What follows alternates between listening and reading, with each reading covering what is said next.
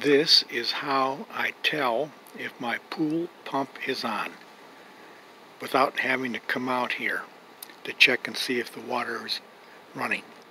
Because sometimes I go to bed and I leave the pump on all night. I don't know the water is circulating and the pump is on. I took one of my floats for chlorine tabs, stuck a stick in the top, and glued one of my spare Players Club cards.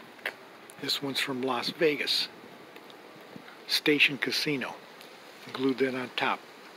Now I can look out from my patio window without coming out here and see if this is going around in the pool. If it is, my pump's on, I got to turn it off.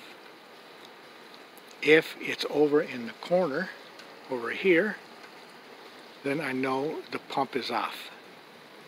So that's how you tell if your pump is on or off when you're ready to go to bed.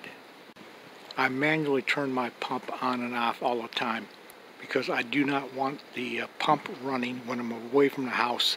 I've had one of my hoses split before and almost empty the pool.